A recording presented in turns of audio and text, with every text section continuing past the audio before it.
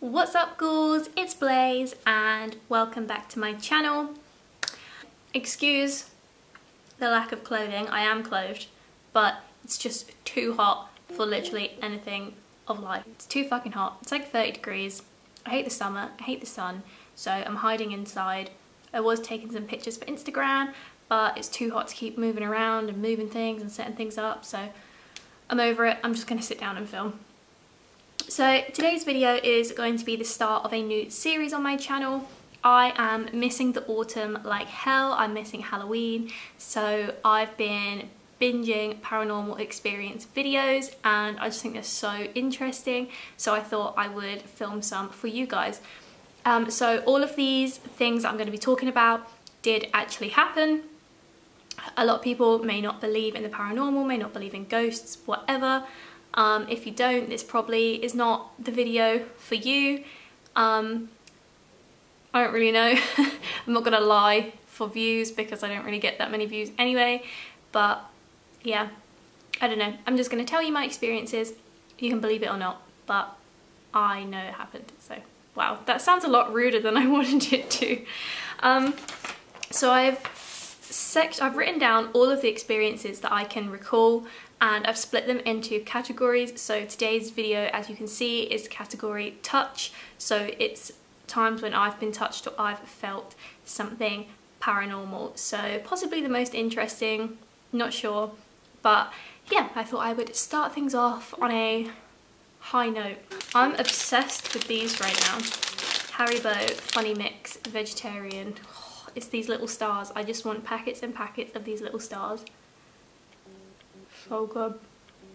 Maybe I need a mukbang of me just eating like all these stars. All of them.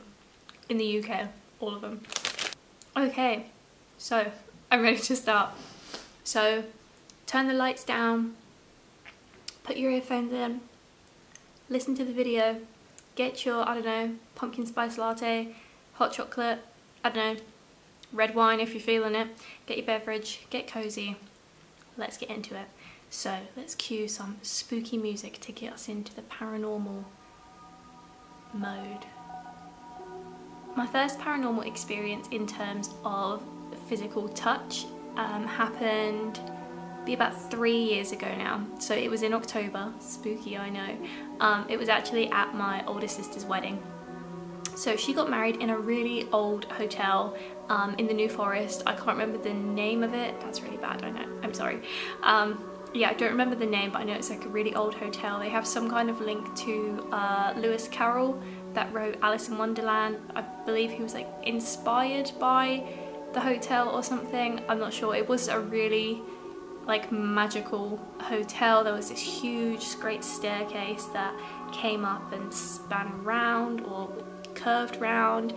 The rooms were huge, they were really old, the garden was adorable and it had this giant chess set. It was a really, really lovely hotel. But during the ceremony, so we're all sat down and I'm in the front row, I think. Yeah, it must have been because I was bridesmaid, so we sit down.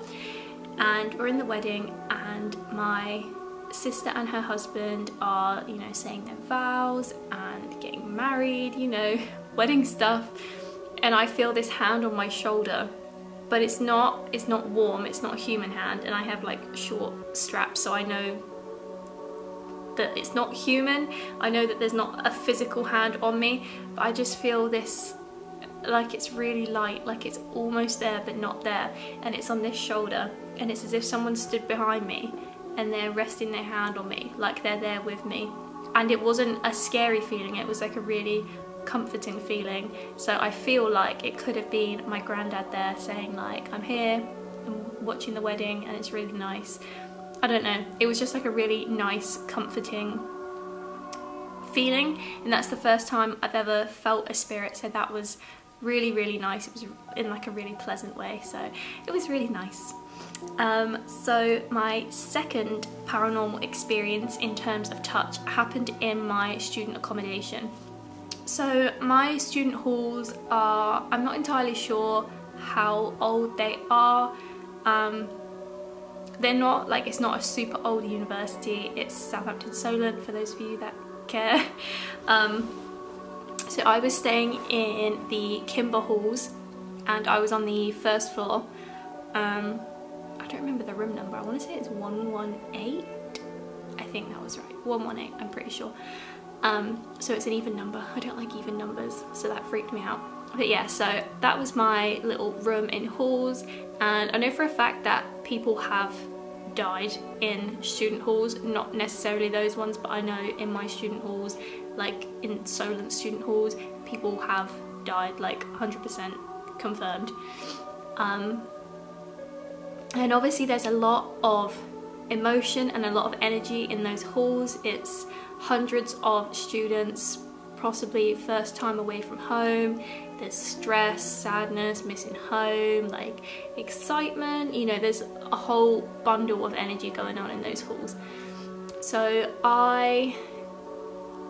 it wasn't late, but I was going to bed and I was on my own. I turned all the lights out and there was no noise. I don't know where my flatmates were, but I think maybe they'd gone out and I hadn't gone out, because I know I was alone. So I turn over to go to sleep and I close my eyes and I feel this tap on my shoulder. So I turn round and expecting to see like an apparition or something, because again, I'm alone. I know there's not a physical person tapping my shoulder. It always seems to be this shoulder because I was sleeping facing this way, so I feel this tap and I turn round and there's nothing. So I say, is anybody trying to communicate with me? If you are, make a sound. Dead silent. I'm going to ask again, if anybody is trying to communicate with me, make a sound. Nothing. So I say, if you want me to leave you alone, make a sound. Nothing. So I say, right, that's it, it can wait till morning, and I just roll back over and go to sleep. Again, the touch wasn't threatening, it was more just trying to like get my attention, like I'm here.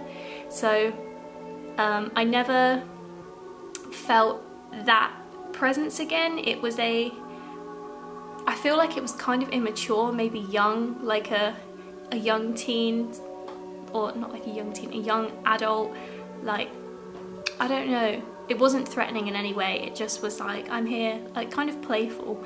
But yeah, I didn't hear from that spirit again, so maybe it was just passing, I don't know, but it was kind of funny actually, that one. The way I was like waiting for a response and nothing happened, and I was like, right, I'm just going back to sleep. Okay. So in that same university halls, I had another experience with touch. Like I said, there's so much energy in those halls. I'm sure those of you who can maybe kind of, you know, when you can feel the change in energy or sense the kind of energy, I'm sure walking into somewhere like that, you could definitely feel the energy.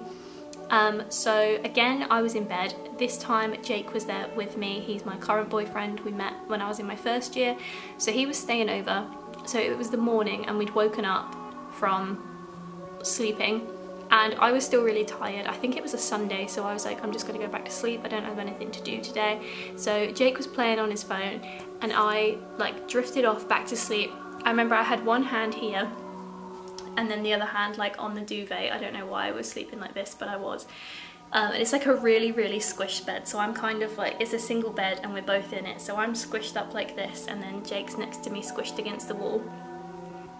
And I'm drifting off back to sleep and I have this dream that there's a figure on top of me. I'm in the exact same room, I'm in my halls, you know, my dorm room is exactly the same as it was in real life, but there's this dark figure on top of me and it's skinny.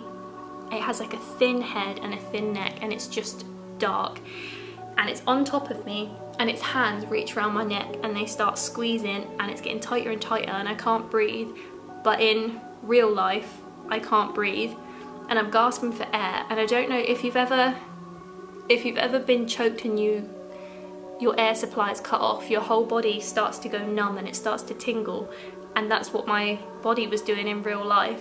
And I woke up like coughing and spluttering, unable to breathe, like grasping for air. And Jake's like, what is wrong? What's going on? And I was like, I can't breathe, I can't breathe.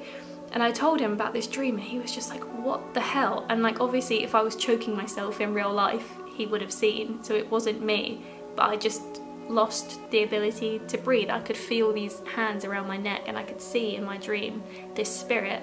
But in Jake didn't see anything, so I don't know, it could be like sleep paralysis, but it was definitely some sort of paranormal experience, and it was pretty fucking scary.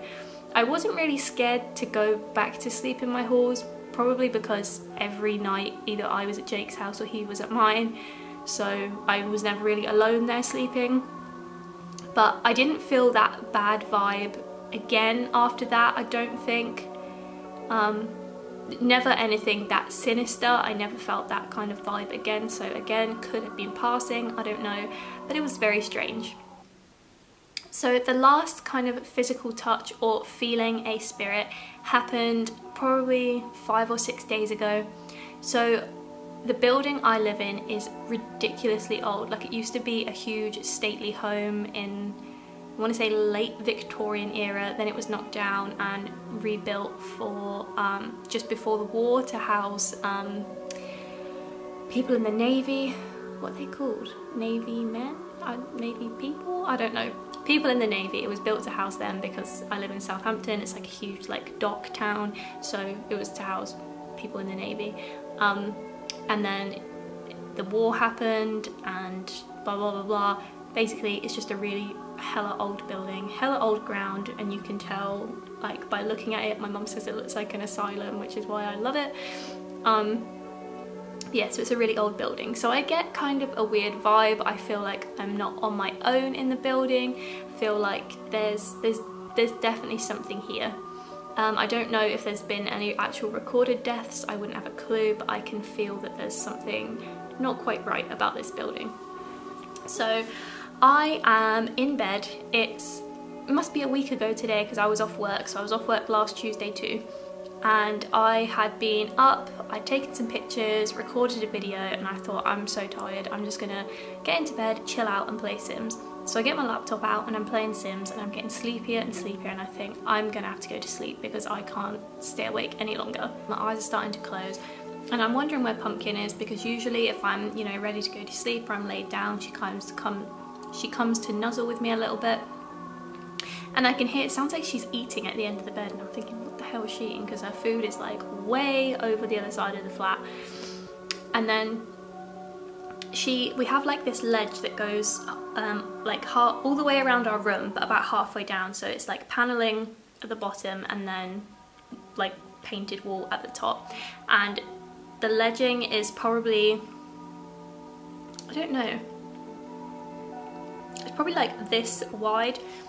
So it's just wide enough for her to walk all the way around it. And quite often in the middle of the night or just whenever, she'll wander around, then she might jump onto the bed, she'll come over, she'll see you, and she'll get bored, so she'll jump back up, and she likes to wander around a lot. So I'm laid, ooh, kick the light. I'm laid there, about to go to sleep, and then I feel her jump from the ledging onto the bed, and I feel the little indent. And I turn, like, I just move my hand to stroke her. I can't feel her, and I look up, and she's not there. She's not in the bedroom, she's in the lounge, and she's not jumped off of the bed, because you can hear all of the floor is laminate and you can hear her little like beans on the floor, and it's so cute. But yeah, so I didn't hear her jump off the bed, I didn't feel her walk past me, she didn't jump off the ledging, but something jumped off the ledging because I felt it, and there's a little indent, but there's no Pumpkin. I don't know what the hell that was. Something just wanted to jump on the bed with me, so that was pretty freaking weird. And I wasn't asleep at this point. I wasn't like half asleep. I was laid there thinking, I'm gonna go to sleep. So yeah, it was very strange. Very strange indeed. So that is all of my physically feeling a paranormal experience tales. That grammar did not sound correct. I'm not sure. You get what I mean. So that is all of those. Like I said, I'm gonna have more videos in this series. I've got one for sight and one for sound, so they'll be coming soon. Comment down below your guys' paranormal experiences, because I love reading them. I think they're so interesting. And don't forget to give this video a thumbs up if you enjoyed hearing all about my experiences. Don't forget to subscribe for more, and also a few of you guys have been saying that my videos have not been coming up in your feed, so make sure you click the notification bell wherever it is, it's somewhere, and that should helpfully notify you when I upload a video. I also post on my Instagram and Snapchat when I upload. So my Instagram is macabre_goddess, always linked below, and my Snapchat is DixiePlumPixie, so you can add me up on there if you want to stay on top of my videos. Thank you so much for watching. I really hope you guys enjoyed this video, and I'll see you next time. Bye!